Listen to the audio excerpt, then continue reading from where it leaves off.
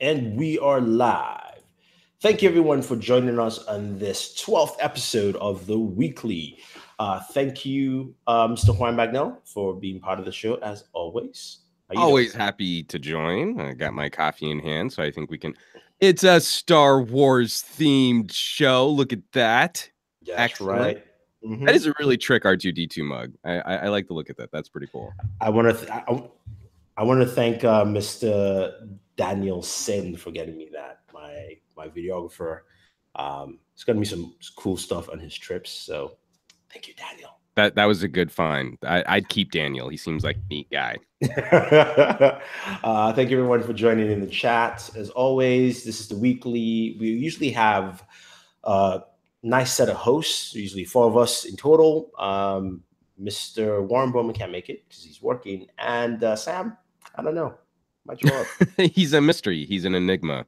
Yes. So let's kick things off. I forgot to even ask you earlier. Do we have a uselessness? Do you have a uselessness for the show? I didn't even think about it, but I'm sure we'll find one during the show. Because there Yes. are a bunch of things going on that are kind of goofy, and I just can't. Oh, one of the things we covered on Pocket Now was Oh, Sam. was Welcome. the story that OEMs could potentially be misrepresenting security patches. If you want, I'll Oh, throw that link into chat right quick. yes. Please do. Please do. It was something we spent quite a bit of time on. We had our 300th episode on Pocket Now, so it was episode 300, and this one was especially upsetting to me because you've got companies that are implicated like Samsung, TCL, HTC. But the thing that's really upsetting is often the phones that were getting the security patch update, but then not having some of the critical vulnerabilities actually patched were lower cost and older devices. So that's a really bad look when you've got someone who can't afford to go out and buy $1,000 phone. Don't they Mhm. still deserve the same kind of security patch software support as someone who does, especially in an economy where we're utilizing these phones more and more and more? So it was kind of a frustrating story to cover because I don't think it's enough for a manufacturer to say like, oh, we've got to balance the cost of the phone against how much support you get. Well, we're creating another Windows XP kind of situation in Android land where you could have, a ton of compromised devices because you've got people on like Galaxy S4 still.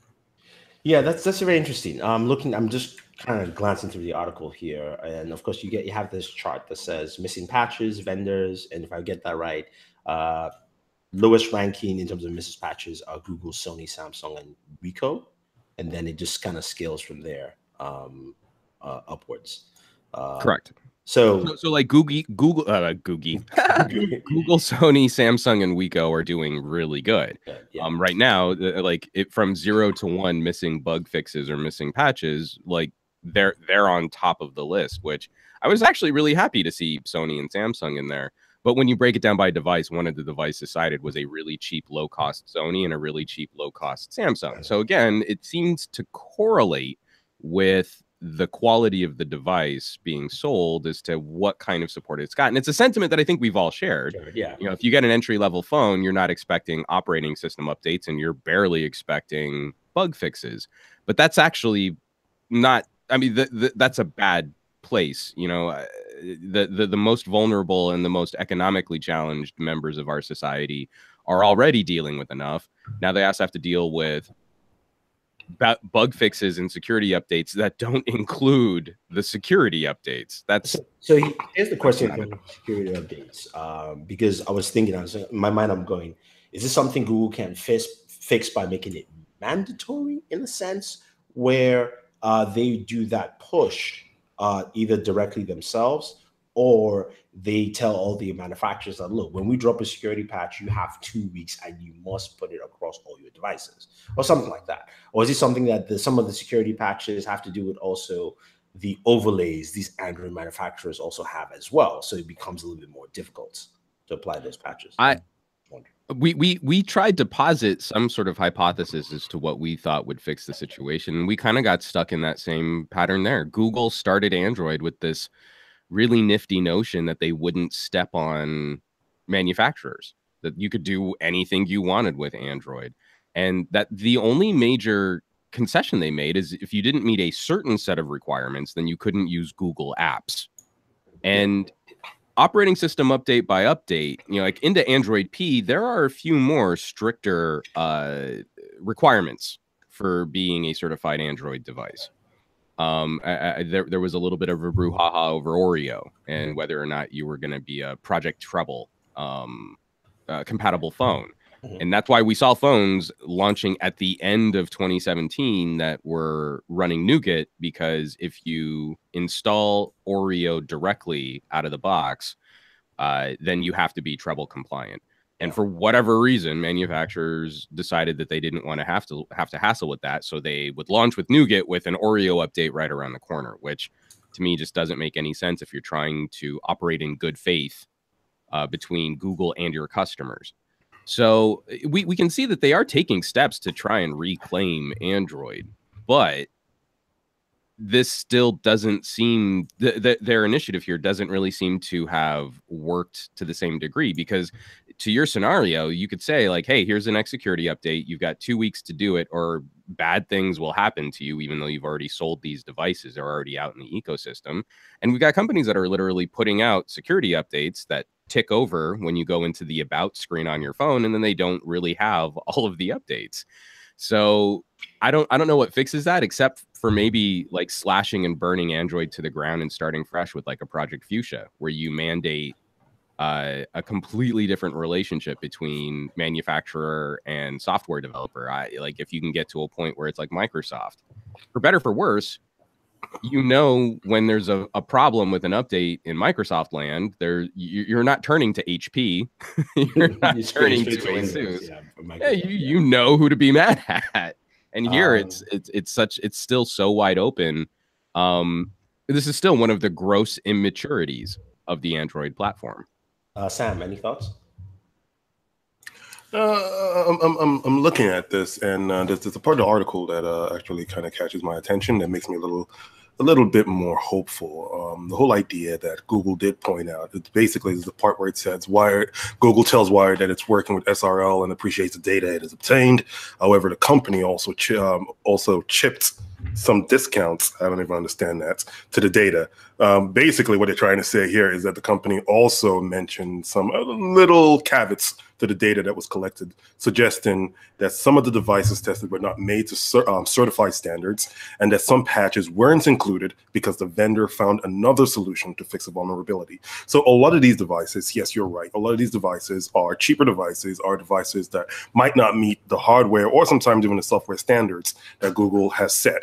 But they have found some workarounds to providing the same patches, the same protections for these vulnerabilities. So this kind of, to me, this makes the data a little skewered now, saying if you don't account for those situations, do these numbers change significantly? My guess is probably not. It probably doesn't change that significantly. And I think this is a problem that Android has had for a while with the fragmentation of Android. We all need to figure out exactly what is Android. Do we all need an option to have vanilla Android on our device, and then, the ability to then update directly from Google, regardless of what kind of hardware we have? It's a question out there I think no one has been able to answer so far, but I think it's a question that we all need to be asking, and that these hardware manufacturers need to look at seriously if we're in a world right now where, software breaches and software vulnerabilities are going to be commonplace. Yeah, true. It's going to be very interesting and a very weird mix-up. Just because Android has not matured on that aspect, and Android has not. Google needs to rein that back in. As you said, with each update, they've tried to do some of that, where there should be very set guidelines for manufacturers. But hopefully that changes. But let's head to our first topic. Facebook was on Capitol Hill, and I want to hear from you guys, also you guys in the chat. How would you grade Mark Zuckerberg's performance or at least the way he handled himself in Congress? Keep all your robot jokes aside and all your data jokes aside, and if you Well, I mean, believe because it. the thing is, it's easy to keep those aside because he's obviously a lizard, not a robot. He's a lizard person. He's a Cold-blooded. I mean, you know, like he was drinking water. Robots don't need to drink water, so. I mean, but then again, it depends on how advanced this robot is. Is this an LMD? Do you see how easy it was to draw you into I whether know, or not right? I jumped back in. I had to. Love it. I saw this one comic which was a riff on Rick and Morty, where it's like, so let me get this straight, the cold I forget, I'm gonna butcher this quote, but it's like, so the simple cold-blooded lizard part of you is balanced by your cyborg robot cold-hearted metal side of you. And you're like, oh well, look, they're talking about Mark Zuckerberg. And then Kyle in the chat is talking, you know, brought up the booster seat too, just all kinds of awkward. And I don't understand, you know, I'm sure he had to have had some prep for this, but he could not have looked less human in this situation than if he tried. I mean, I know he's trying to keep it all together. He's got cameras shoved in his face. This is an intense and a stressful moment, but, you know, it didn't instill me with a lot of confidence in his ability to deal with these issues in a public sphere. You know, however brilliant a coder he might be, what fiefdom he's created with Facebook, what business or organizational skills and savvy he might have, you know, like an Elon Musk in a similar situation, I think would have been a lot more engaging and you know, able to put senators' fears at ease. You know, I think this looked like that stereotypical old people grilling a geek, you know. And that's not a good look for tech. if that's what we're doing. So these kids with their social media and who's still using the Facebooks, and you're like, they are woefully ill-equipped to deal with this, but they're just bullying a geek right now. And I am no fan of Zuckerberg, but this looks bad for all of us. I do agree on that point, and I think that's why I give him an A-. I think he went for exactly that. I think the booster seat thing, I think Congress, that's just how the tables are, and they like to make you feel small. That's just the idea. So he was like, no. But then, to me, whoever makes him look like a little kid. Yeah, but I think whoever is his team crafted the exact message he wanted. He wanted to look like the guy trying to teach grandparents, like how everybody has how the internet works, and they don't get it. And that's where I don't think he went for that. I think that's just the fact of the matter. No. I agree. That's a fact of the matter, but that's also a team thing. Trust me. When you're on this level, your team wants you to portray some of that. I'm not saying it's a full on stage. I don't think his team wants him getting into Congress and trying to piss Congress off by belittling them in any way. I think what his team did, and what his team did extremely well, was basically creating an atmosphere where he recognized that they were part of the solution, and that then these lawmakers had to follow up with them, you know, because he was not the central point of decision making. I think that was very clear from him, because once he came out and he basically said, hey, I take responsibility. If you hear all the questions that he didn't answer, it was always, I'll have my team follow up with you on that. All the suggestions that were made that he couldn't address right then, it was, I'll have my team follow up. No. I agree on that aspect. I'm talking about optics. Look, there are two teams on this. In terms of, I think you're giving Congress way too much credit to make them think as though someone crafted it in any way. I'm not giving you guys don't know shit about Facebook. No, I'm not giving them credit. See, that's what you answering my thing here. I'm not giving them credit. I'm saying his team realized that they don't have that skill set. And they said, let us move. You can move them there. You can actually move grandpa and grandma there when they will ask you silly questions. And you just have to answer them in this order, which is why you see how poignant, and you could say composed, you could call it scared, but he took his time to answer. Even the dumbest question by Orrin Hatch, who's like, you know, on the first day of interviews, free service. How do you make money? And he goes, you could see in his head it's going, really?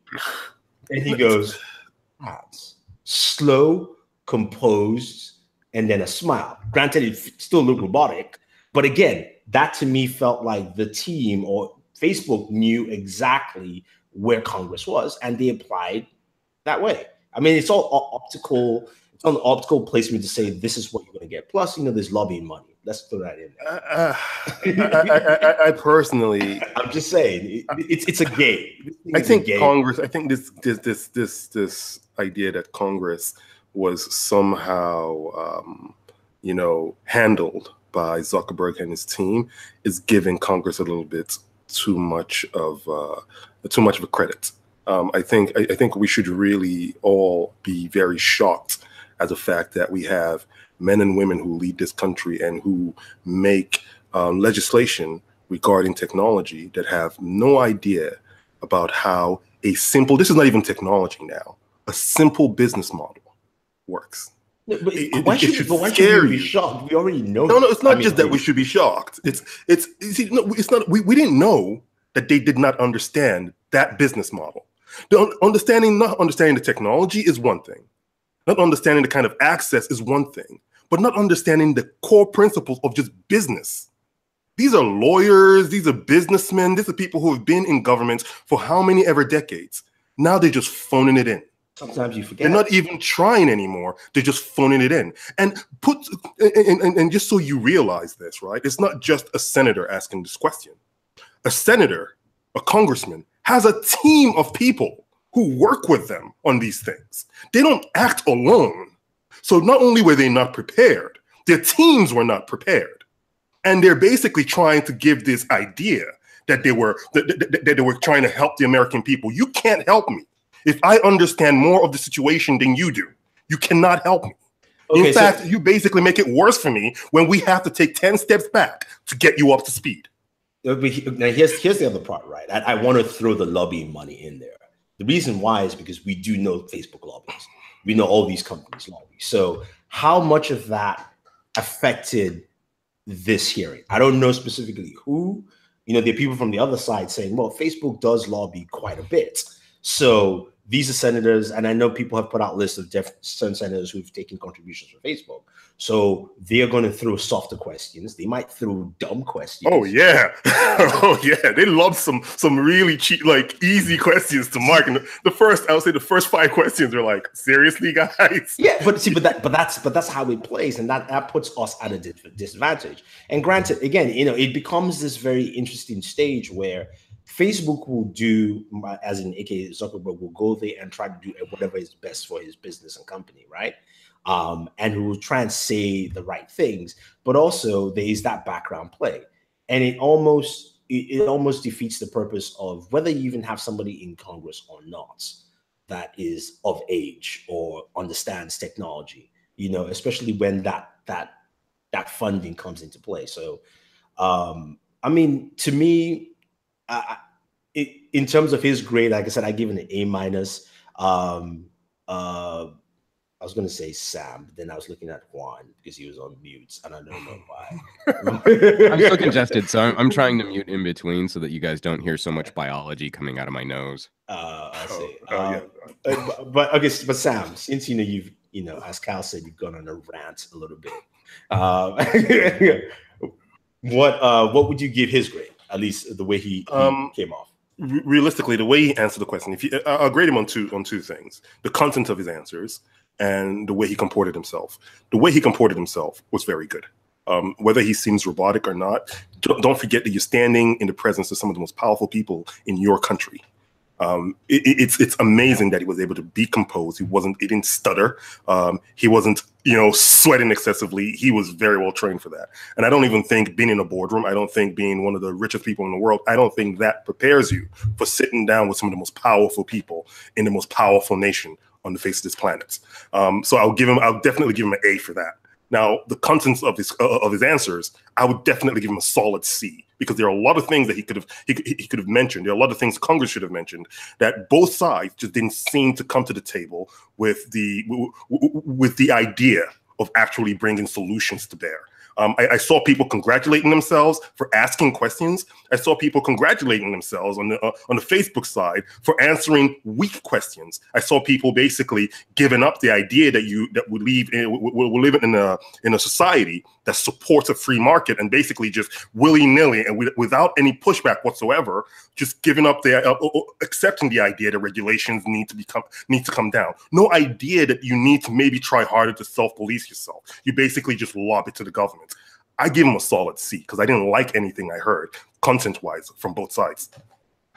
Okay, so A for presentation, C for content. How about you? So that gives him a B overall. Like, take the average, end the story. Yeah. How about you, Juan? So actually, I think I'm going to be the almost the exact polar opposite of Sam, while also adding in one grade to help sort of specify why I'm giving these grades. Ooh, so in terms of his answers, I'm going to give him an A. Because he answered every crap question that Congress put in front of him. So for Congress, I'm going to give for the committee, I'm going to give them a D- because they asked terrible questions. Okay. And Mark Zuckerberg did a phenomenal job. The content of his answers were phenomenal for such terrible questions in this arena. But for the style, like I said at the beginning, for the style, that the way that he comported himself, I'm going to give him a C-. It's again, there's a thing about geeky smart people in American culture. So for us, we can appreciate why he conducted himself the way he did. Mm-hmm. But if geek is chic and tech has taken over, and now tech has infiltrated every waking moment of daily lifestyle for people who are into this stuff and people who just need to use it, his demeanor and his manner still made us look like the stereotypical nerd boys whinging on about problems. It doesn't help us in conversations like net neutrality. It doesn't help us in other arenas. And we got a Mark Zuckerberg for this conversation when we probably needed more of an Elon Musk. Someone who's cooler, who's more captivating. I hate to say it, but we've lost the cool kids lunch table. Tech has moved on to, the prettier people who are more engaging and more interesting and more fun to be around. That's unfortunately, I think that still sets us back when a Mark Zuckerberg looks so alien to anyone who might be watching this. So again, I'm no fan of Zuckerberg, and I don't like Facebook, and I don't really use Facebook except for just auto posting, like just vomiting whatever I'm posting on other platforms to Facebook too. But if we're really going to move the needle on this with the general public, then we either need lawmakers who are more engaged on this subject. Not that I expect 60-year-old white men to be let's correct that, 75-year-old white men to be cutting edge on this, but it's also apparent and very clear and painfully clear that their staff isn't even on the pulse for this. That's not okay.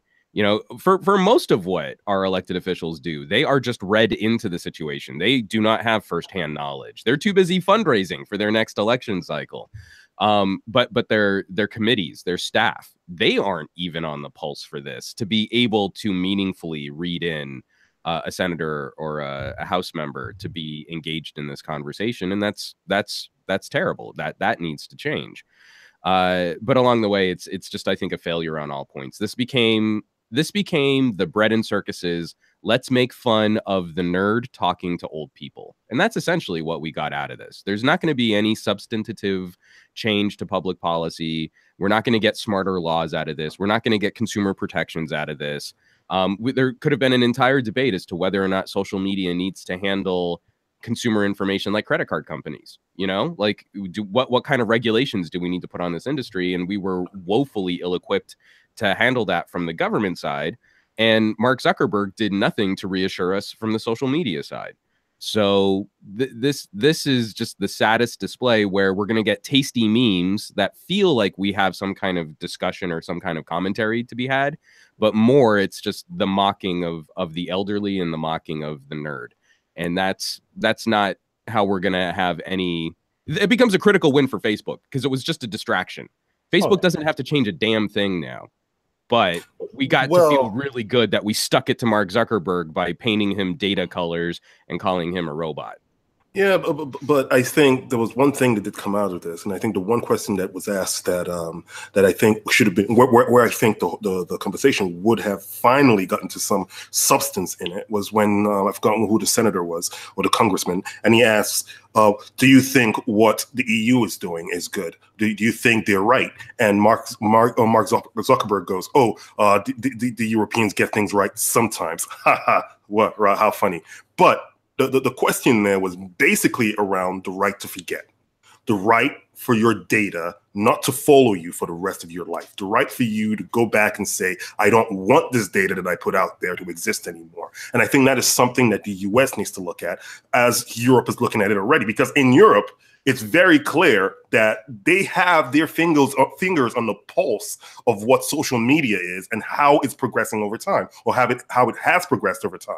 And in the US, I think we're just really just stuck on platitudes and older people who just don't understand exactly what the consequences of data being out there and easily accessed by sometimes people with bad intent, what kind of impact that could have. So Sam, I mean, I agree with all the policy. I mean, I don't think you'd find anyone who's tech savvy who would disagree with that. And we also got recent news that Google lost the next round in their battle against right to forget.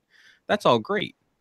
Do you really feel like just bringing that up from one senator who didn't detail everything that you just said, which would have been an amazing tactical point to bring up in this discussion, a point of substance to bring up in this conversation? All he said is, do you think we should be doing things more like Europe? Which is dog whistling for the American people that, oh, those Europeans are socialists.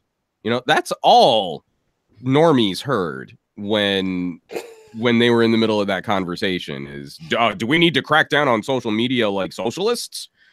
That's it. I mean, if you bring up Europe and you don't bring up the context that you just brought up, then all of that does is serve to instill a fear point in the conversation that we're going to take away your freedoms. We're going to take away your liberties.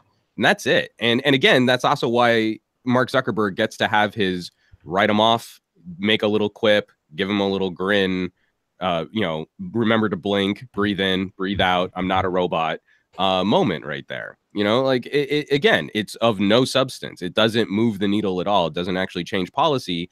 And it just brings up a point that we all know is very important and could benefit the American people, but it brings it up in a way that is casually easy to dismiss, is a fear point for Americans when it comes to capitalist versus socialist society. And we just move on. I mean, again, now it does a disservice because it takes us a whole step back when we want to introduce something similar here. Because now we have to overcome, like, wait a minute, isn't this that thing they're doing in the Europes? And you're like, well, yeah, but it still doesn't mean it's not a bad idea. So yeah, but I think the clear point I was trying to make was that was a clear missed opportunity. And I think that's where everyone who witnessed this, congressional, I would say, dog and pony show should have finally said, okay, this has no meaning whatsoever. That was a question. Yeah, but you brought it up. You did bring up the point originally to say what gave you a little hope was no. I said where this conversation could have turned a little bit to something more serious. What gave me a little hope? I bet if we go back and rewatch this video, and when I said it gave me a little hope, when I said when I mentioned being hopeful, I was hopeful at the fact that the whole idea that some of these conversations that are happening are actually taking place and people are actually looking at this whole thing as overall as a conversation. But that particular question right there almost gave me hope in the fact that it was good. Someone was going to ask a serious question, but then it just veered away. It was a missed opportunity. And there were several of those missed opportunities because there were people who asked questions about legislation they're trying to put forward. I think this is legislation very similar to how consumer information and social network information were going to be treated.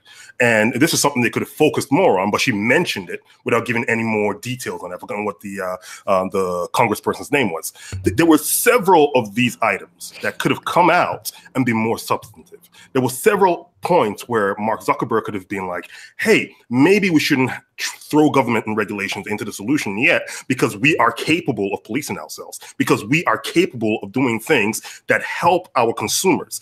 But they didn't do that because to them, we're not paying customers. And and the fact that we're not paying customers mean they can basically do whatever they can.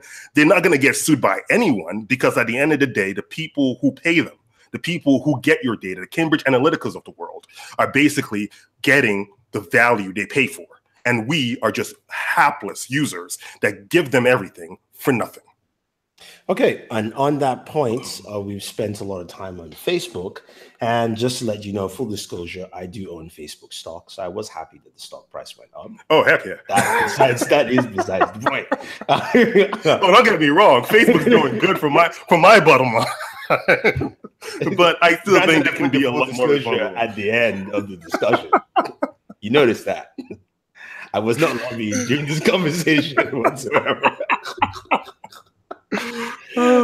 Speaking of somebody who is making amends to some of his mistakes, the great Elon Musk you mentioned earlier has now finally admitted that he is an underrated human being and Tesla's excessive automation is a mistake because the company is going through some serious financial at this point in time because they want to automate everything. But his statement here was in response to Tim Higgins, who says he agrees Tesla is relying on too many robots to make the Model 3. They need more workers. Yes, excessive automation at Tesla was a mistake. To be precise, my mistake. Humans are underrated. This has always been my own personal problem with Elon Musk. Like I said, I've always said the guy is a great dreamer. He can push out so well, but sometimes he just overdoes shit. And which is why with the Model 3, everybody praised that. And I looked and I said, I don't see this going anywhere because I don't think this company is built for this. He has a bigger vision in mind. He keeps skipping what he should do than his bigger vision, then going to his bigger vision. But what do you think of his comments here? Sorry, I'm actually going to put it here in the chat so you guys can see. Cool. But yeah, Tesla has faced mounting public pressure amid production slowdowns of its Model 3. It's lowered its price. The company recently revealed that it misses targets to produce 2,500 cars a week, which is disappointing investors. The uncertainty has resulted in the volatile stock. A month ago, the shares were trading at 340. Now it's slid to 252. Okay. That's good. So, thoughts? I'm not even going to go to the stock price thing because I think Tesla's been highly overrated stock-wise. But at the end of the day, I think what he's doing here is something he doesn't quite do often, which is his mea culpa. And I think here he's showing, I think this is more to the people who spend that $5,000 to put a down payment on their car, people who are beginning to lose faith in him. This is more towards them because he's telling people he's sleeping at the factory. And if he's sleeping at the factory, and this is something that I can basically definitely believe that he would do because his autobiography basically has instances of where he just sleeps at a factory, sleeps at the office. And, if he's doing that, then he's basically dedicated to fixing this issue. He acknowledges the fact that automation didn't quite work. The system of conveyor belts and robots are just not working. He's basically scrapping all that and trying to rework the production process. But at the end of the day, I don't know if I don't know how this hits the Model 3 as a whole. Because the reviews of the cars that people have seen might have one or two quirks here and there, but I think overall it's been really positive. If he can keep a steady stream of positive news about the product itself while he reworks the whole production issue, then he might be able to get out of this without too much of a headache. I mean, when you talk about the reviews, I do not like any of the reviews because it's skewed. It's all tech guys. It's not car guys. It's not. I mean, a lot of the people reviewing are like, look at the car I bought. I have a vested interest in making myself feel good about the purchase I just made. Because the Model 3 is meant for the everyday consumer. Yep. None of the reviews. But that's the thing. The everyday consumer is not going to get their hands on one for quite some time. No. I'm saying that if you look at Car and Driver has not dropped anything. I'm just saying the people who actually count for this. And car reviews are very different from what we do in tech. I've seen I saw Engadget's kind of review on it, and they did. And The Verge has a pretty good review on it. Yeah. Where I was like, okay, I'm glad you guys have mentioned the fact that this center console is dumb. I haven't liked it from day one. I still don't like it. It is a very dumb, unsafe thing. Not even just unsafe, unintuitive. No, forget the unintuitive. It is unsafe because if I want to switch my wiper blades, I have to go through 3 menu options and look center instead of looking in my screen. I mean, looking straight ahead. I mean, unless, of course, if I was driving in the middle of the car, I mean, sure. But, maybe that's the plan, to get everyone driving at the middle of the car. No, and it's even looking at your speed too, like the speedometer. All your readings are on that screen. And there are buttons that from all the reviews I've seen, there are buttons that you could use to do the same function, but because they're so tech heavy, they're so futuristic looking heavy, they basically go with the on-screen option instead. So I think these are things that software updates might resolve, but overall I think the people who have it in hand right now, the people who are doing the reviews, are the people who've plunked down money earlier to get this car. And yes, it is skewered towards them, but the people who are going to be looking for the reviews of this car are people who are already interested in a car like this. Because EVs might be more popular in the world right now, but it's a specific kind of person that wants to drive an EV. Yeah, true. But the thing is that the reason why this car brought so much buzz and helped move this market cap, which I consider very ridiculous at $50.7 billion for a company that does not have a functioning full line of mid-range cars. This is rubbish. I'm sorry. I mean, that's why I said the stock price is just way inflated. So the reason why the Model 3 was so big was because this is the first time the average, not just the people who dropped 5K, the average consumer said, wait, so Tesla, that cool, expensive $100,000 car, they've now made a $45,000 version. I can buy it. Okay, let's see how it is. Now, will this take me away from remember, my Honda and Toyota? Those are the 2 key they are facing here. Nobody's talking about that in any of these articles. Is that you have to, those people are looking at what they're doing, and clearly they produced a car that, I'm sorry, Sam, it doesn't matter what software updates you do. The fact that you have to do this, even if it's 1 button. No. I'm saying the software update might actually, there are buttons on the steering wheel. Okay, even if you put for the software update to do that, to basically. But even that, again, you said it right. But you're talking about what's possible versus. That's what I'm saying. I'm saying right now it's unintuitive, so it could be fixed later on down the road. But right now it's still very unintuitive. The wiper blades, you can fix the lights. So I want to take a step back, aside from the actual talking about the reviews, talking about the car, to getting back to talking about Elon Musk, because that right there, Sam, I think is indicative of one of the traps that Tesla finds itself in total. I'm still very positive on this company. I'm still very excited about this company, and truth be told, it's highly likely that when our next car goes, even we kind of got set back when I had my accident a little bit more than a year ago, but my next car will probably be a Tesla. Warts and all, even though I'm not very positive on some of these lifestyle issues. But one of the traps that I think Elon Musk and Tesla find themselves in, change for change's sake, to keep up the mantle of looking techie and high tech and cool. And this philosophy goes from the top down.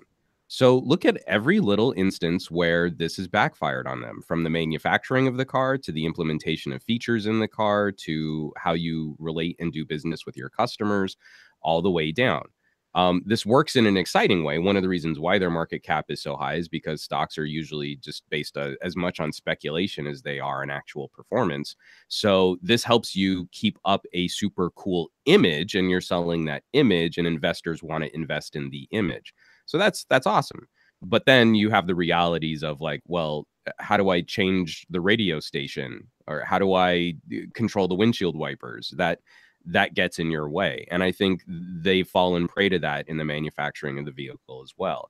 Now, that being said, Elon Musk saying human labor is underrated is accurate in this moment. But what do we know about an outlet like Tesla, or what do we know about the general sort of high-tech manufacturing segment once they get around some of these challenges on the Model 3, and once they throw in some more human labor, they'll find where their automation deficiencies were, and they'll crush those deficiencies. And the next generation of the car will take a step up back towards the extreme automation side of this equation. You don't come back to human labor very often, ever in history, as a way to solve some of these problems. You learn your lesson, and then the next generation of the product will benefit from that knowledge. So this is a very small failure here, which will ultimately lead to much better manufacturing and machining later on. Yeah, I do agree. The Model 3 is like taking off the headphone jack on your cell phones. Dumb. I mean, in a way, I agree. It's wherever you fall on that line of the debate for progress. I don't see progress here. I see you've changed things that didn't need to be changed. But ultimately, what I mean moving forward is, once Tesla, they've admitted that they needed more humans in the manufacturing process to meet their deadlines.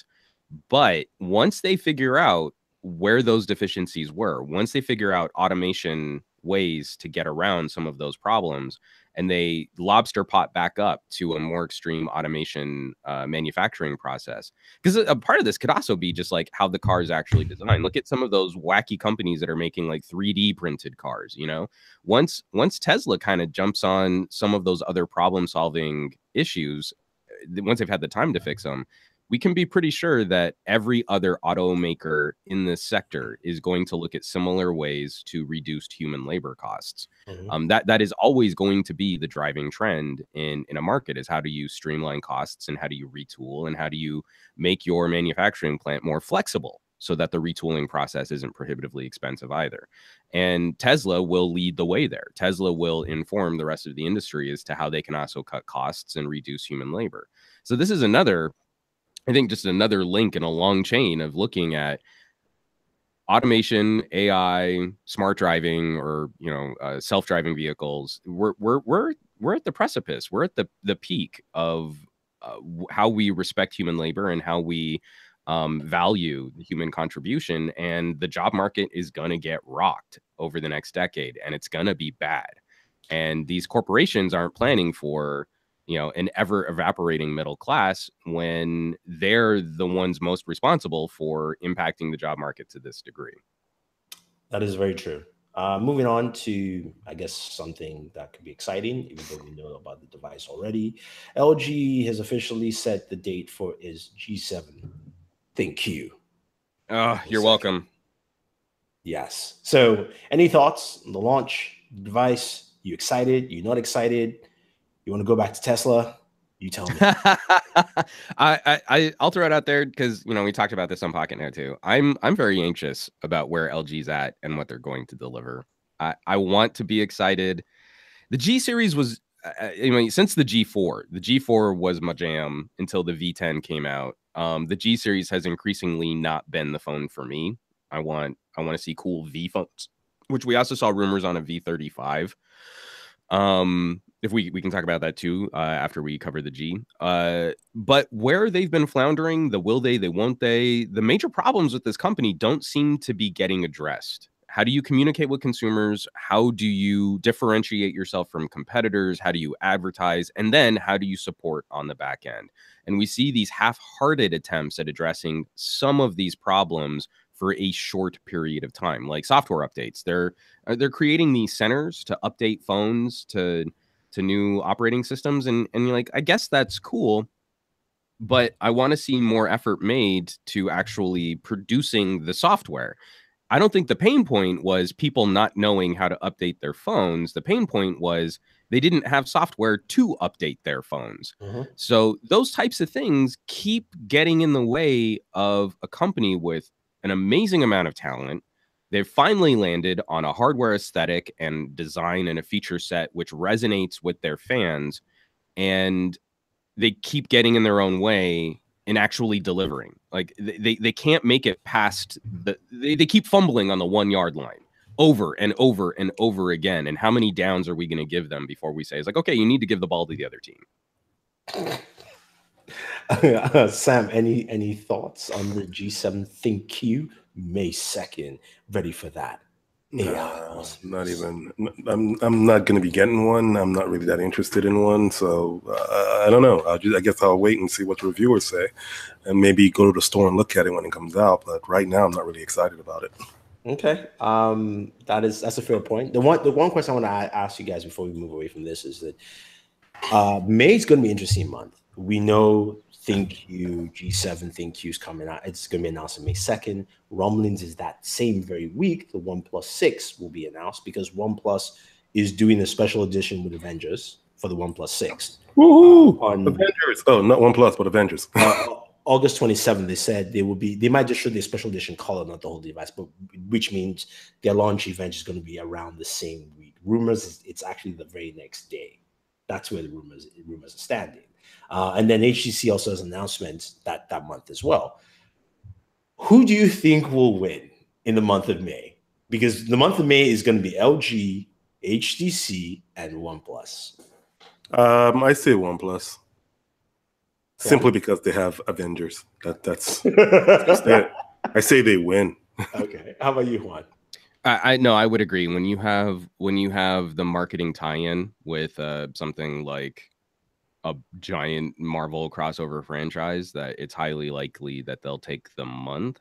But when we say win, I mean, we're talking really low table stakes for all three of these companies against juggernauts like Samsung and Apple, which I think will still grossly outsell all three combined individually. I mean, I'm not going in that direction. I really meant like between those three, because I look at it as being LG still is a bigger company than OnePlus, even though OnePlus has a bigger parent company called Oppo.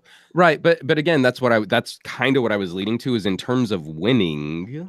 LG will still probably likely outsell OnePlus in that month based on the enormous portfolio of entry-level, mid-range, and then having a flagship phone to talk about at the same time. If we're talking about worldwide distribution, OnePlus hasn't shown that they can scale.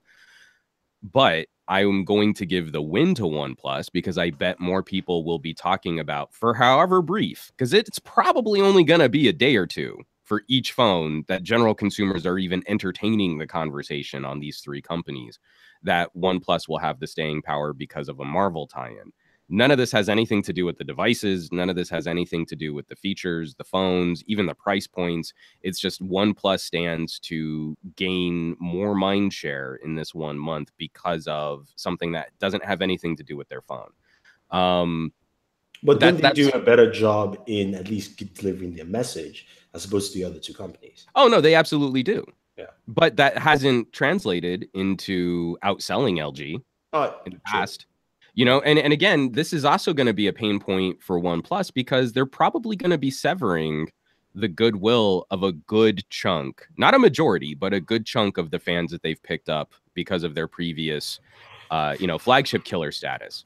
They're going to, in one generation, they're going to pivot from a decent savings, like kind of the upper tier of the mid-range market, to the lower end of the flagship market. In one generation, they're probably going to be jacking their price up to a point which is going to feel distasteful to some of their diehard geek brethren. And again, they're going to walk away from geek. You've got to pivot to the mainstream. Enthusiasts don't make you money. So that's going to be what the interesting part of this conversation is. LG is scrambling just to stay relevant in the conversation. HTC likewise. OnePlus could potentially be sacrificing enthusiasts to go mass market. And right now, they're the only company that seems interested in actually reaching out to new consumers, not tech geeks, in a way that is meaningful and is emotionally resonating with consumers. Ronald Collins says, if OnePlus can get past that credit card data breach. I mean, they did. They did. They got past that. They got past the what was it? The user data. When you say you want to be a part of like improving products and stuff, and they had user identifiable data saved in plain text on a Chinese cloud server. There was no law enforcement advisory against OnePlus or Oppo. There was no critical warning. A couple tech news sites said, "Oh yeah, if you did business with OnePlus, your credit card was probably breached." And sad trombone. Consumers aren't aware of any of that. Congress didn't bring anyone up to answer questions. No one was concerned about this Chinese manufacturer, doing business in the United States. No one cared. And so they're not going to go into an Avengers tie-in. If this Avengers thing pans out, they're not going into it with any baggage. They're going to be a fresh new company that consumers have never heard of, making these exciting products. And Iron Man, send pictures of yourself as they get Iron the benefit Man. of all that. Whereas like the geeks are going to savage HTC. The geeks are going to savage LG. Yeah. Every the G7 could be the most amazing phone in the world, and everyone's going to be tripping over themselves to talk about boot loops on the G4. So they're going to go in with enthusiasts literally crawling and grabbing and zombified, like pulling them back down into the mud. Whereas OnePlus is going to get the benefit of the few people that are still willing to talk positively about the brand, were hardcore enthusiasts who were happy about the bang for buck they used to get with OnePlus, and they're just disappointed that the phones cost more now. Well, we all know you raise the price on a product, and consumer psychology would seem to suggest that it's a better quality product, so that's a good win for OnePlus. They can weather that storm. That's easy. Oh, they're making a better phone? Okay, well, I'll take them seriously now. And it could be exactly the same phone. They just, jacked up the price tag. Okay. All right. Speaking of price tags that people might have to pay, Samsung is being sued yet again by another company for the amount of $3 billion for biometric patent infringement. The lawsuit is from a Texas company called Passive Technologies, a U.S. data encryption company. According to the filing, Samsung has infringed on 3 patents on biometric data encryption. The compensation claimed to reach about $2.82 billion. Passive Technologies claims that most flagships models include S6, S6 Edge, S7, S7 Edge, S8, S8 Plus. Were equipped with the software that ran the infringing data encryption. This includes biometric operating system PASS and the in-house platform Knox. I'm surprised that no Galaxy Note devices in here. That's just the first thing so Samsung was just switching out the technology or patents for the Galaxy Notes. I mean, it's entirely possible because again, it could be they have a very specific. I don't know. Yeah, it's really weird. I'm trying to find out information about this Pack ID company, and I can't find anything on them. I don't want to go straight out and say these are patent trolls because I don't know this company. I've tried to find out more information, but the information is just not there. So the question is, who are these guys, and why do they think that across like 3 generations of of flagship devices, specifically the flagship devices that most consumers go for, not the Note that's more driven towards professionals. Why do they think they deserve a cut of that? If Samsung has been infringing on their patents, the S6 came out when? What, in 2014, 2015? So something like that. Yeah. So why this long? Why so long? I'm really curious to see exactly how this pans out because right now I just can't find any information about them. The case might also hit LG, Google, and Amazon. Yeah, because they're all part of the FIDO. FIDO, yeah. So which again, it really does speak to a company that got their fingers on one tiny little, like if there were 1 million lines of code responsible for a Samsung fingerprint reader, that they've got a patent on 3. Yeah, exactly, and that's the case. And it just, again, for me, just strikes it funny that the Note is not included.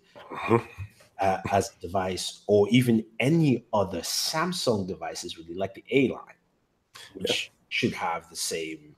But anyway, I mean, I wouldn't expect that they would, because it's FIDO, right? The standard. There's a standard for how these things are handled, right? So that should go across almost every single device that Samsung has.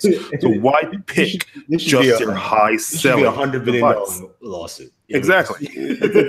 There's a huge question mark here, and I'm not really clear if this is just software only or software and hardware.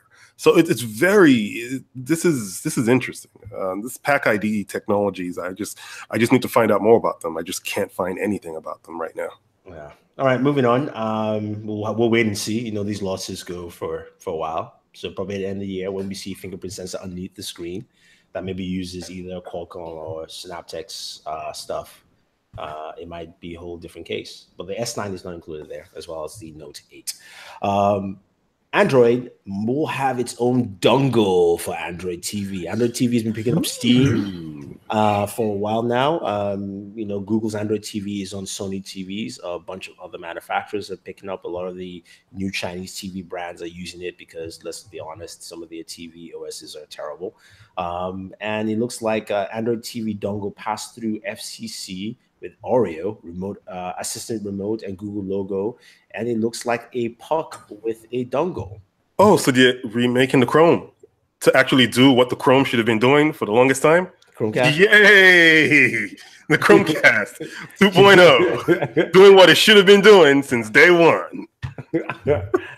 I mean, Amazon really owns the dongle TV market right now. And this would be interesting to see how this pans through. Any just general thoughts before we move on? Because it seems like it's clear standard product. Okay, so I've we just recently got a Samsung Smart TV, and there's still plenty of times where I prefer going through a Chromecast. Like Netflix, for example. I don't like scanning, trying to find something to watch on a Netflix app on a TV through a remote. But there are some times where it actually works out better. Like funnily enough, the Google TV app on the Samsung TV is better than the app on the phone. But for the most part, I don't like the TV style browsing experience. I like going through a phone because I know how all of those apps work, and I know how to search really quickly instead of having to type on a TV keyboard or try and use like voice actions, which work in some apps but not in others. This is to me where I find it kind of interesting. I thought Google was really pivoting more towards the Chromecast experience and focusing on the app and phone control versus the traditional set-top box experience with Android TV. It would appear that I was wrong. Yes, you are. I don't know if this significantly changes how they approach, something like Chromecasting, because I'm pretty sure this is going to have the ability to cast, right? And with casting, the thing that really that really to me stands out when about Google is the fact that I can watch a Google a YouTube video on my TV, switch to my computer and pick right up because it has my history there. I can just go to history and click on it, or go to my phone and do the same thing. So I can basically pick up wherever I am. But this whole idea that I have something connected to my TV whose sole functionality is just so that I can stream something through it without the ability to sometime not have my phone on me or to have my phone charging while, I want to search on that same app and find a video through the hardware natively. I think it's a handicap for the Chromecast right now, and I think this to me is a step in the right direction for them. I think they've recognized it. I think it's a little late, but I think it's a step in the right direction. For me, I'm completely the opposite of both of you. I do not like Chromecast. I prefer the TV app. For me, I can easily find what I want to. But do you think this is going to be for people who have access to that TV app that's working perfectly, or this is going to be for people who, like you said, bought like a TV from Asia that doesn't have all the features or doesn't have Chromecast? I think it's the Chromecast people who want who now feel like they don't want to cast from their phones anymore, and want something a little bit dedicated. It's also for those people who have an older TV set, a manufacturer that they just don't like the OS. It was cheaper, a cheaper TV set, and they could go, okay, Android TV. I know that, I know I have an Android 4 and have that ecosystem I can jump into. So I think it falls on that, for a lot of people on that basis, which I think makes a lot of sense. I agree. It's a little late, but I think Google is going to hand these things out like they hand out the Google Home Mini.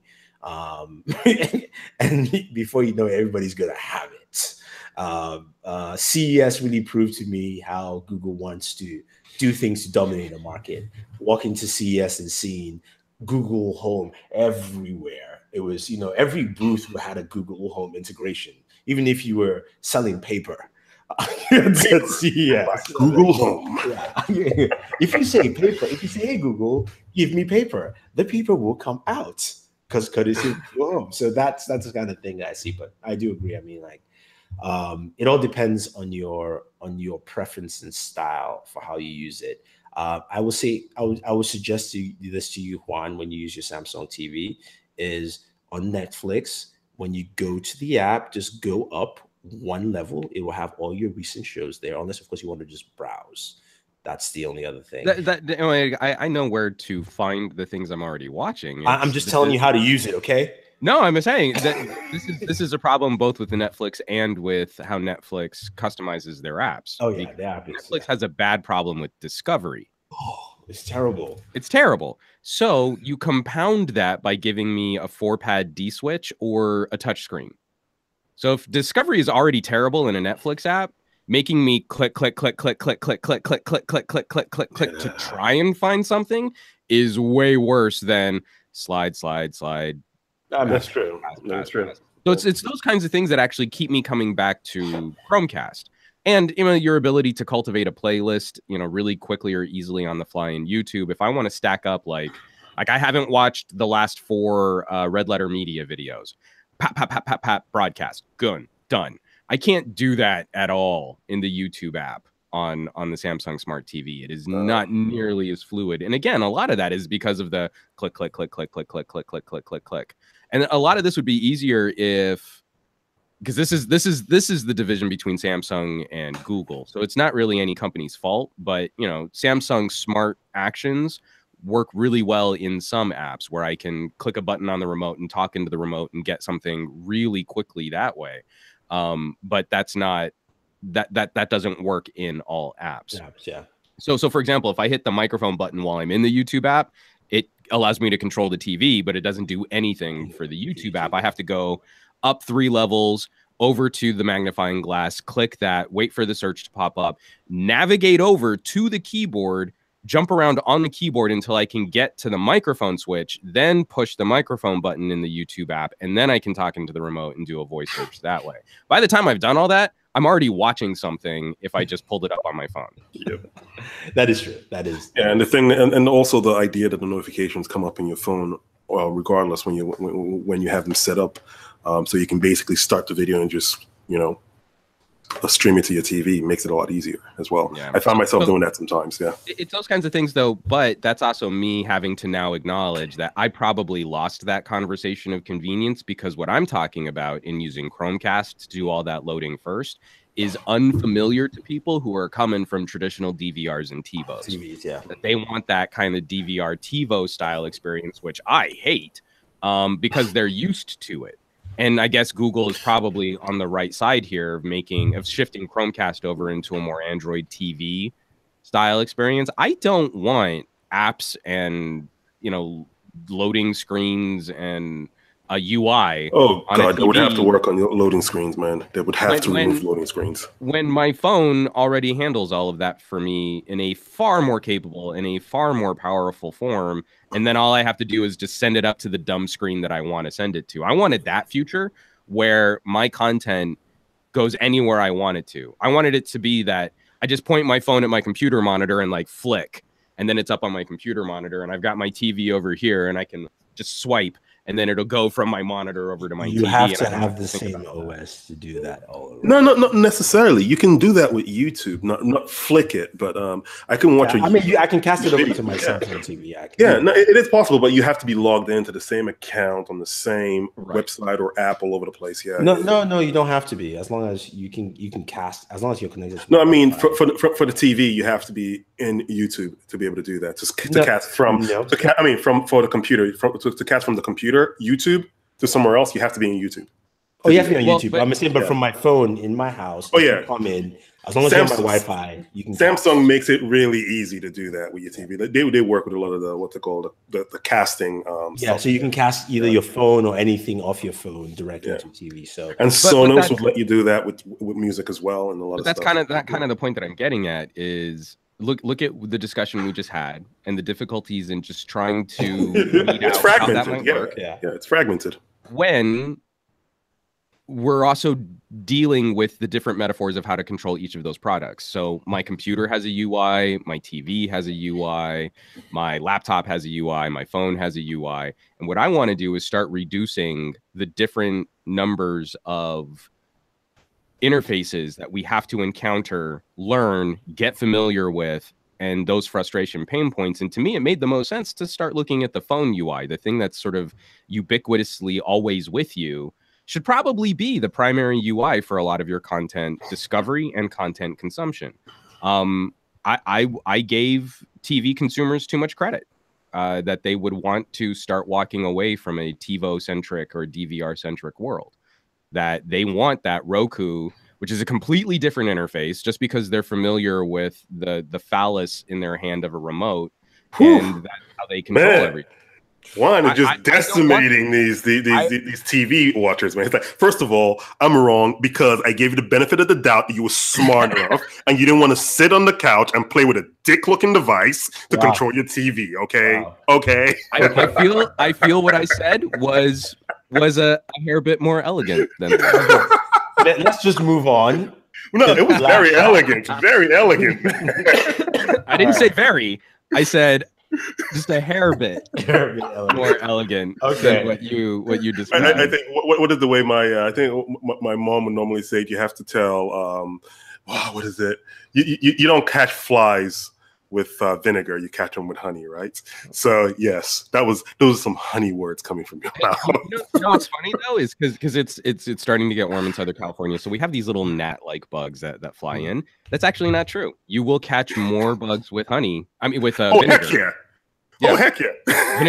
Vinegar traps are actually way more effective than sugar traps. Yeah.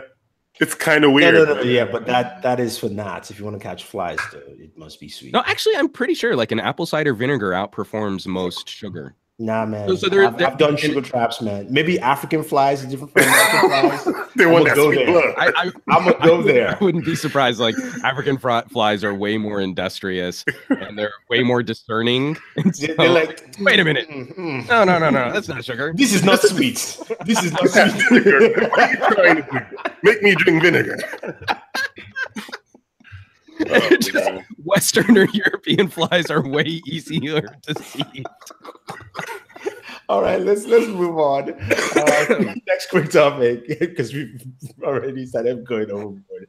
Xiaomi announced their Black Shark gaming phone, which... The way you know you've arrived is when Xiaomi starts trying to steal your color template. Yeah, I know, right? Overall look. This is straight up. Let me share my. Razer has arrived. This is straight up. This is Razer phone Xiaomi style. I mean, it's green and black. I mean, there's a silver model. It's a 5.99-inch display, 18.9 aspect ratio, LCD, full HD plus resolution. Is the back of that phone a case or just the way the phone is built? Because that is interesting. It's the way the phone is built. It's got liquid cooling on that A45 processor to cool the temperatures down to 8 degrees Celsius when you're intense gaming. 4,000 milliamp battery, micro SD card, 6 gigs of RAM, 64 gigabytes of storage, or up to 128. What else do you have here? Dang, you can play the hell out of Farmville on that thing. That was not Farmville, my friend. That was not Farmville. They've also got like this controller attachment. So if you want that physical D-pad, you can have it with your device. Boom, right there. Even the green light to show you how to connect it together. That also has an included 340 milliamp battery. What? How you can put the accessory in your pocket, just so you know how to use that. And this is the phone right here. This is what a dual camera at the back. It's called a Black Shark S. Wow. Yeah. I give it to them. This is nice. Pricing on this is starting at $600.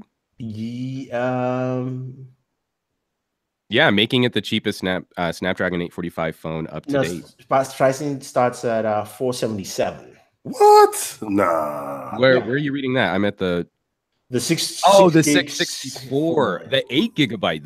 The better version of this is still under $600. Oh yeah, it's like $557. Mm-hmm. Wow. Whoa. Xiaomi don't play around, man. Razer might have started something, but Xiaomi seems to be trying to take it over real quick. So I mean, they would have some Razer would have some arguments to be made for things like The display. display quality. You know, we'd want to see, this is an 18:9 IPS LCD on the Xiaomi. Will it bring some of those high frame rate benefits that Razer was touting? You have to spend money Yeah. to make those kinds of improvements. But so many enthusiasts are just going to say, it's got the A45, it's the bestest, and look at the price and go, okay, I'm sold. One of the things that I think is really exciting here,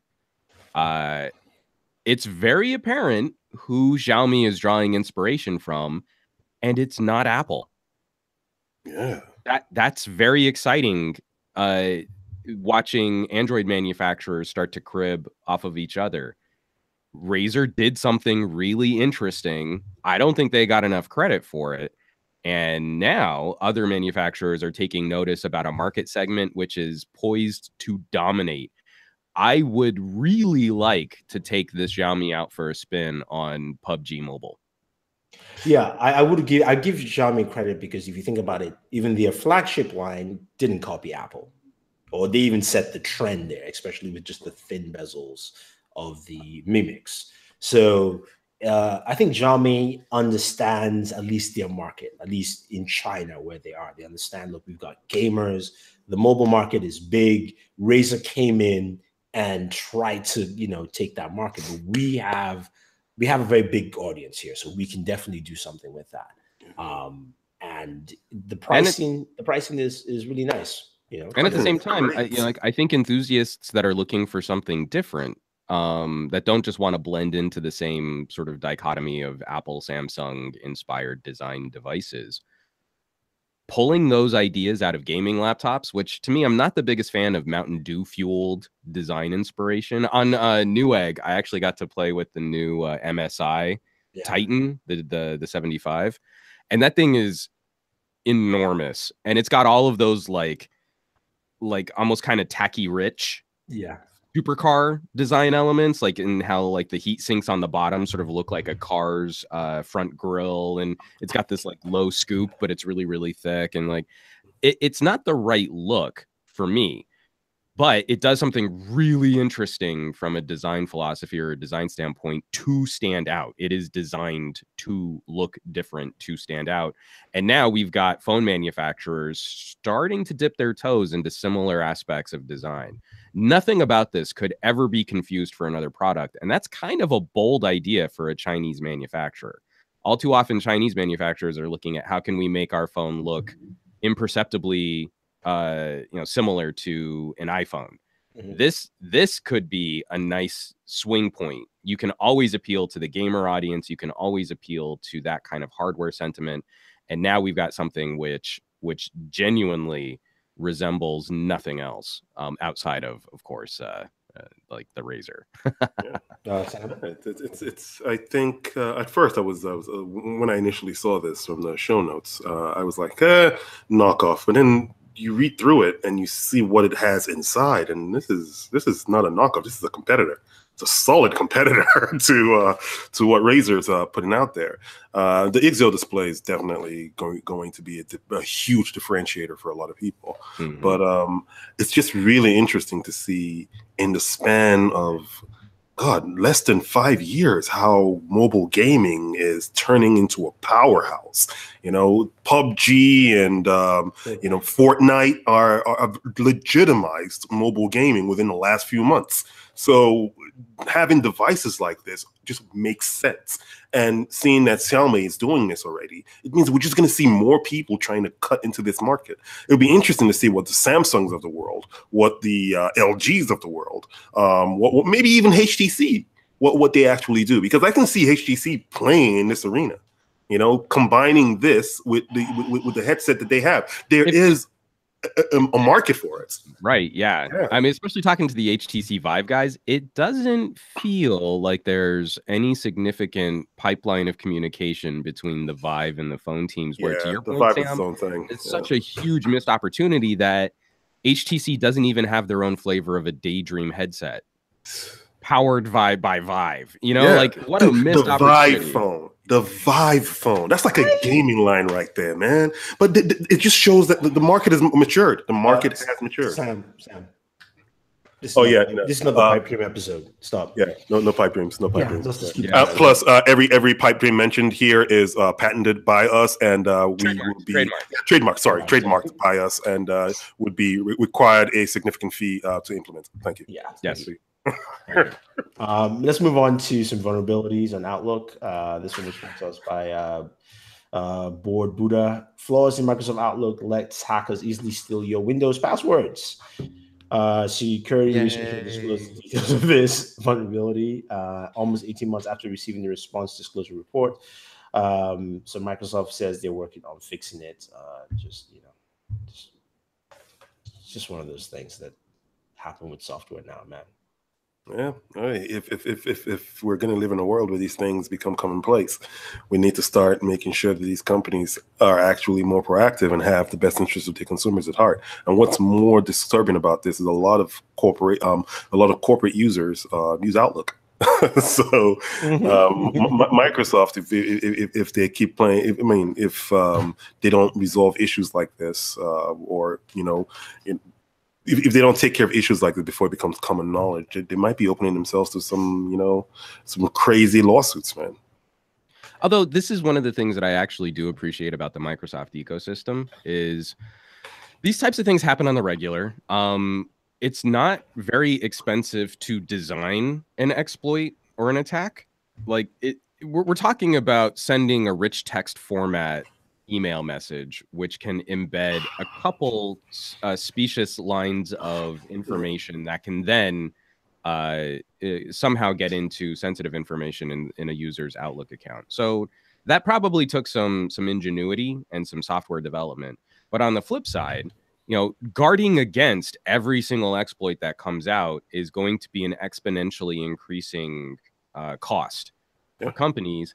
And the thing that I think we've seen is that once these types of exploits are discovered, Microsoft is usually pretty quick at dealing with them. And then the consumer education gets spread pretty fast. Again, it took a little while when email was new to like, hey, don't click on that file that was attached to this email that says .exe instead of .doc. It took us a little while to train the consumers, but now there's an expectation that you have to guard yourself against these kinds of attacks on Microsoft. Whereas when we've seen similar exploits in OS X land, Apple will deny that there's a problem for a significant amount of time where people are obviously being affected. And you'll see in their forums that there is an issue until they finally come up with a fix for it. And then you go on, but there's an expectation in OS X land that you don't need to guard yourself against these kinds of exploits because Macs don't get viruses. And you're like, well, it's not a virus. This is something different. Yeah. Yeah, no, but the thing here is just reading this, someone who has a very complex password should not particularly be worried about this. However, just the whole idea that an OLE object in Outlook is automatically read is something that Microsoft should look into and maybe try to curb. I don't know what the impact of performance would be by stopping that feature that automatically reads OLE content, but doing anything automatically when you receive a certain code might not be the best thing for Microsoft to be doing with Outlook and exploits of this kind. That's what I'm saying. No, it's definitely not. To curb it. You're right. It's definitely not. But I also wholly expect that because of Microsoft's corporate commitments, that if any company is going to do a decent job of handling this type of exploit, it'll be Microsoft. We can bag on them for their consumer approach, which we should. Oh yeah, but they're on point when it comes to corporate, man. Right. Well, especially with the current head of Microsoft right now isn't going to let something like this. Oh heck yeah! This is his game. This is his play, man. Yeah, this is his jam.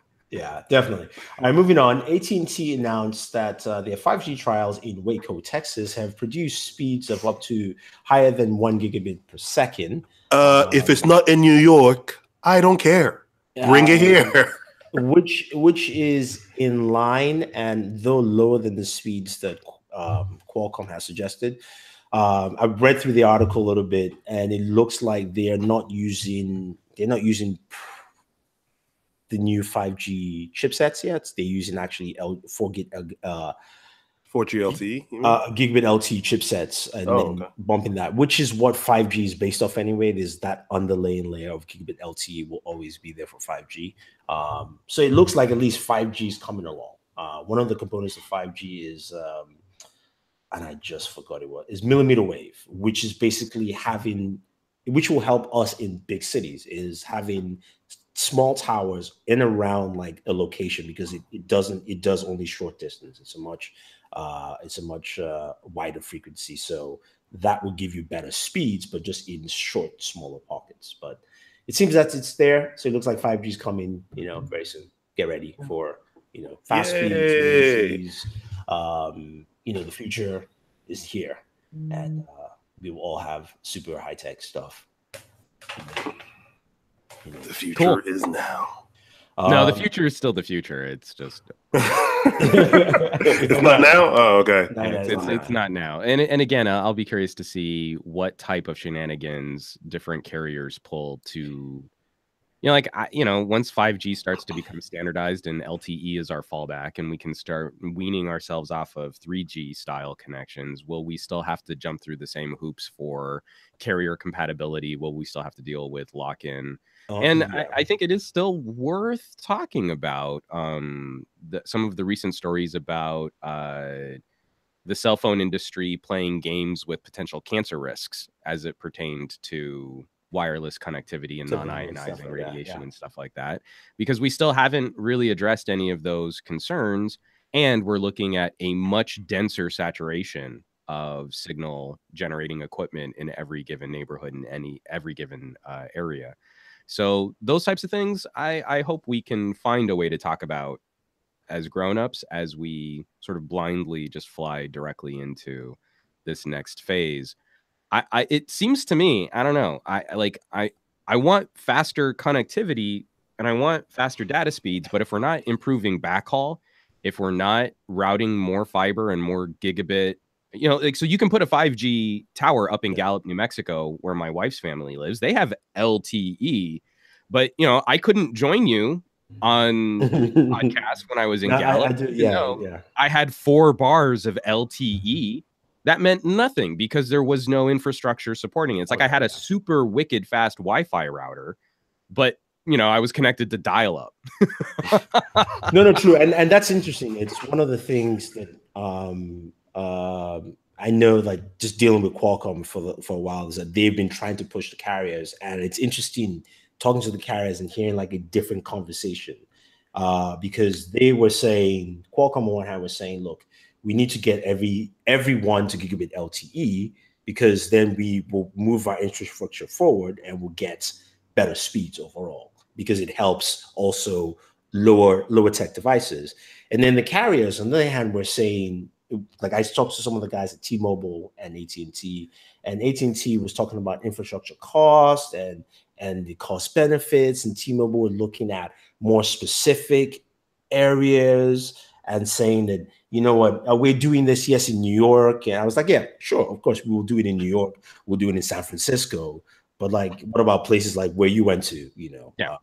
So this to me becomes one of those perennial arguments that we're having. It took LTE a long time to make it into more rural areas of the United States. And for what benefit?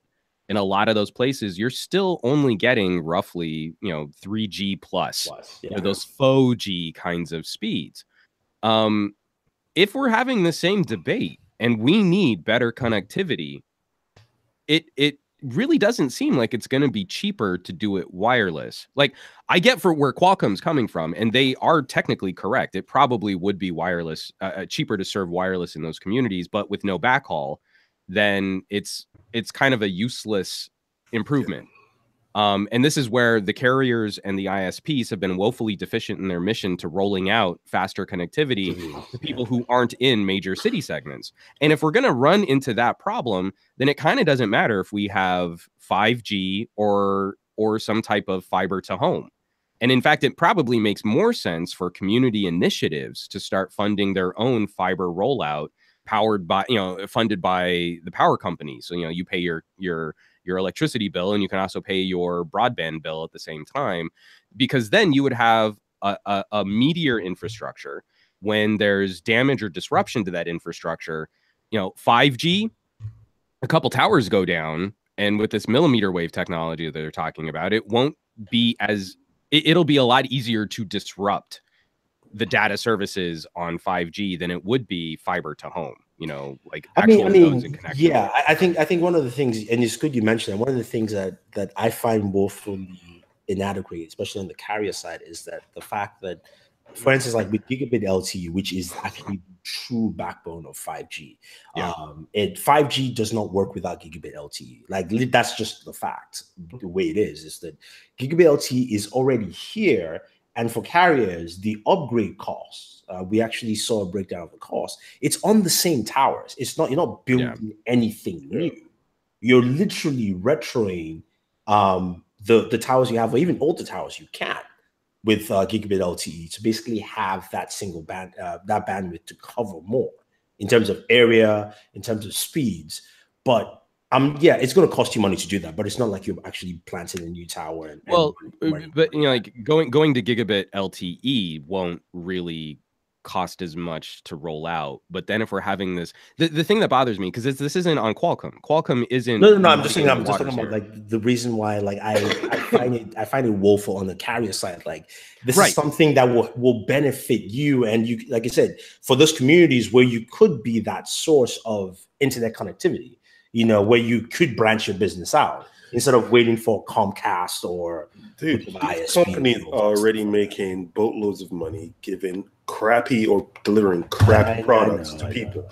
They're not going to spend more money to deliver a better product for about roughly a smaller increase. That's the thing. There's no incentive for them to look into what's good for a community, even though a lot of these companies that operate in this far out, hard to reach areas are subsidized by taxpayer money to deliver this. You know why I'm actually laughing inside is literally, so we had to sit down with one of the guys at Qualcomm explaining the tech, and he said almost the same thing I said. He's like, think about it, it could be cheaper. And then somebody had the same answer as Sam. They just gave me a complete downer. I give him the worst. He was like, but AT&T is not going to do this.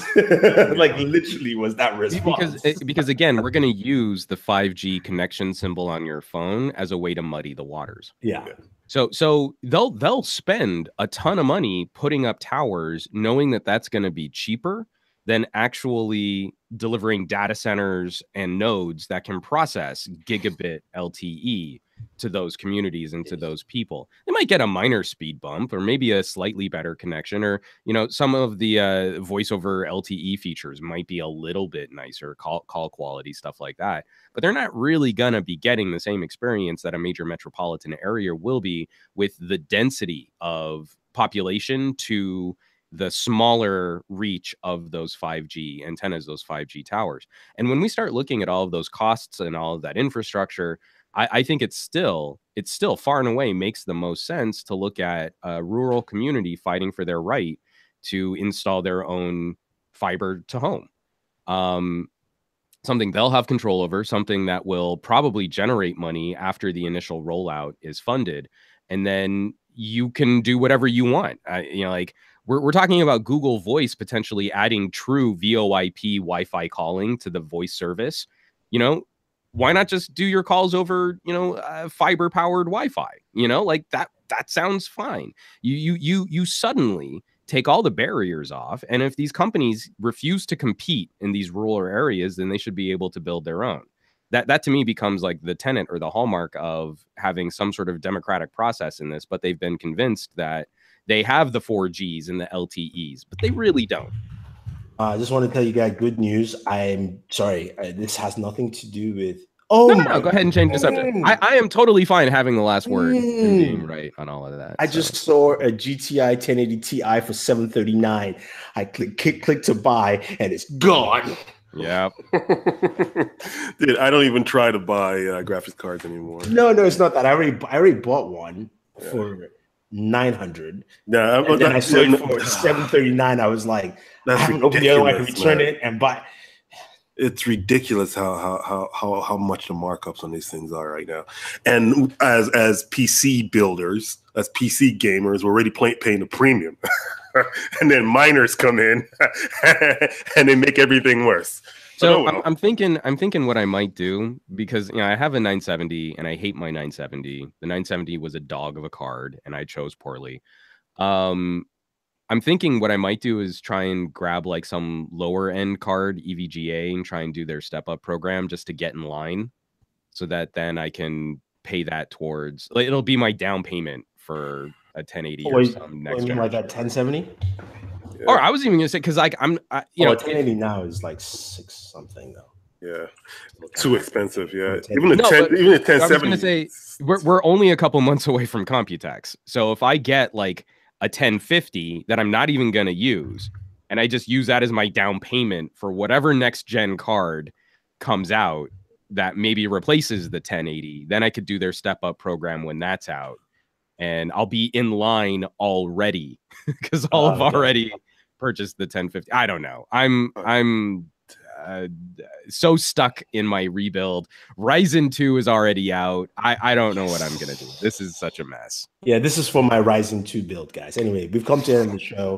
I was trying to buy stuff so I could build a PC, but now the price now is 1,150. It's 930 automatically, just like that.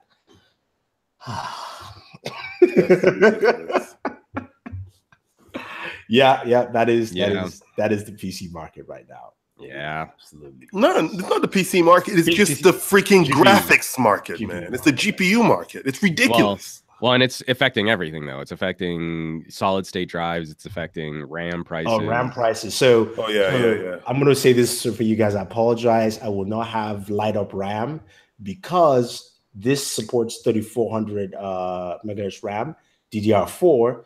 And to do anything light up, not at 3,400, but at 3,000, will cost me $220 for 16 gigabytes. Yep. Sorry. Yep. I know for my own personal build, I'm probably not going to be hitting the RGBs too. See, the crazy thing is that like this markup in cost is not coming out of the manufacturer, man. It's ridiculous. It's like it's not costing the manufacturers more to do this, and you're not selling it to the OEMs for that much more. It's oh God, this is. I'm gonna have to stick with what I have for now. I was like, oh my God, I'm staying where I'm just gonna have to stick with what I have because it's like on principle alone. I'm not gonna upgrade. I'm just not gonna upgrade until this thing starts getting a little more reasonable. I need to. I'll try and buy whatever new NVIDIA card is. So this is what delayed me from building Board Prime 2.0 because of just GPUs. But anyway, guys, Board Prime 2.0. Yeah. With a Threadripper, but the God Risen. Sorry, what did you say, Juan? I didn't hear you. No, I just said Threadripper. He said the God Risen. I was like, okay. Yeah, because we call that the God Machine, man. We put so much stuff in. I would share the build out. It was a $4,000 build, I think, altogether. It was 2 Titan X's, X99 chipset, expensive motherboard that was trash. Yeah. That couldn't handle more than 5 USBs connected at once. Yeah. Great case too. It was fun. Sam built all the liquid cooling. I just was recording video and talking like this is super cool. But no liquid cooling on the next one. So no, this is liquid cooling. It's not custom. We're not. I have no energy for that stuff, man. Sorry, I can't. Okay. The maintenance part of it, yeah. No, exactly. No, and unless you want to do it yourself, no. I just don't. I don't think I would have the time. Yeah. Make time, man. Make time. People want to see. People in the chat right now talking about it. Guys, please comment. People in the chat right now talking about this. They want to see you do some liquid cooling, right? Right.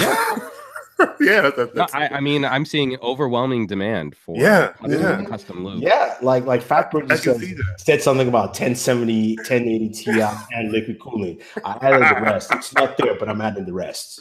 And Kyle Ruggles is sipping on a beer, waiting for you to do it. Yeah, sipping on liquid. That's implied. It's implied. And then Joe says capitalism at its best because you need to make custom liquid cooling. Yeah, no, you should cool it with beer. Can you cool your PC with an ale?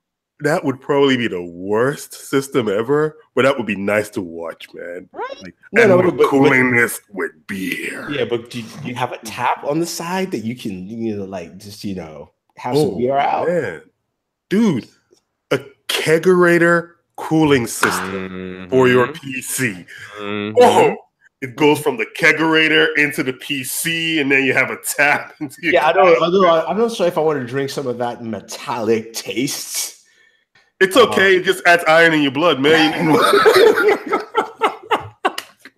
Anyway, guys, at this point, it comes to the end of the show. And I want to thank you all for chiming in. So quickly, since we've kind of run past in time this week, Juan, tell us what you have on your channel, what you can expect next week. Oh, so just continuing on in the conversation about hearing loss, smartphones, technologies, I finally put up a video highlight of my conversation with Dr. Allison Grimes from UCLA. So it's I had a 30, almost 40-minute conversation with her, and I kind of picked out just a couple of little highlights. So it's a 6-minute video that people can check out from 2 weeks ago, where I was podcasting every day for 2 to 6 hours a day. My voice still hasn't completely recovered, and my daughter also brought home a funky head cold that I'm working off right now. So I put my Samsung Go Mic Mobile on hold because I sound terrible, and that's the wrong sound to show off like wireless microphones and recording systems. So I'm hoping that I'll have that review out next week after a couple more days of rest and drinking a ton of tea. This last Thursday, we had another New Egg Now episode covering some big ideas in tech. Oh, that was actually a lot of fun. Like, our producers just let Trisha and I kind of riff on things like artificial intelligence and self-driving cars and the morality, the philosophy of what kind of technology we should use to inform driving cars. That was a really fun conversation for us to put together. I take it trial and error technology is not one of them. Like it's really a shame, just like throw it out there and see what works, because apparently that's what Uber's doing. Yeah, it seems to be. So that was a sensitive part of the conversation right there too. Next week coming up, again, Samsung. I did a little collab with Michael Fisher on a microphone that hopefully will be out. I don't know if it's going to be out next week, but will hopefully be out soon.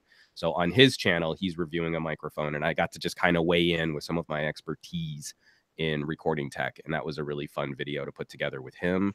And I'm missing something. I don't remember what. Oh, Geek Book Club, end of the month, we're going to be reading Master and Commander. So you still have enough time to pick up the first Master and Commander if you want to join us in that discussion at the end of the month. Setting the high seas and sailing. And it's one of the most painfully British books I've read in the most charming way possible. So you can check that out too. Cool. On our end, just a couple of videos this week. We've got our 5 gaming accessories, volume 1, centered around PC gaming for this month. So definitely check it out. Some really cool gear that you can use for your gaming experience. And then we got our Samsung Q9F QLED TV. So we have a setup video, how to set that up. You can check it out. It's an awesome TV to set up. We also have our gaming on the Q9F TV as well. Did a whole gaming video. We played about 6 or 7 games. Also did some PC gaming on there. This TV handles that very well, but you have to see it for yourself. Also, just a note, since I just got the Sony A7 III, so I shot that video. That's the first video I shot with that. Take a look at it, and I'll be working on that at least in the next coming weeks for the full review, but that's a good idea on that. And finally, did our unboxing on the Ryzen 2. AMD sent a special package. We got the Ryzen 2 2700X and 2600X. So check that out. We will be having the build for you guys coming soon next week, so stay tuned for that. And I'll be using my very expensive graphics card in that build because I have no choice and I'll be broke. But yeah, that's it. Well, yeah. So thank you very much, guys, for watching. Definitely check out all the channels. Check out Mr. Warren Bowman, even though he's not here, at bw1.com. That is his name on YouTube, Twitter, Instagram, and also his website, bw1.com. And then you can check out Mr. Juan Bagnell at Some Gadget Guy. He is Some Gadget Guy on YouTube, Twitter, Instagram, Facebook. Also, he hosts a show on Newegg Thursdays, 1 p.m. Eastern, where he covers a lot of tech that you might be interested in picking up on Newegg. And you can follow Sam. Yes, that's his real name, not Black Iron _man, but Sam on Twitter. His handle is Black Iron _man. And myself, it is Board at Work on all channels, as well as the website. So thank you very much, and always enjoy your entertainment. Bam.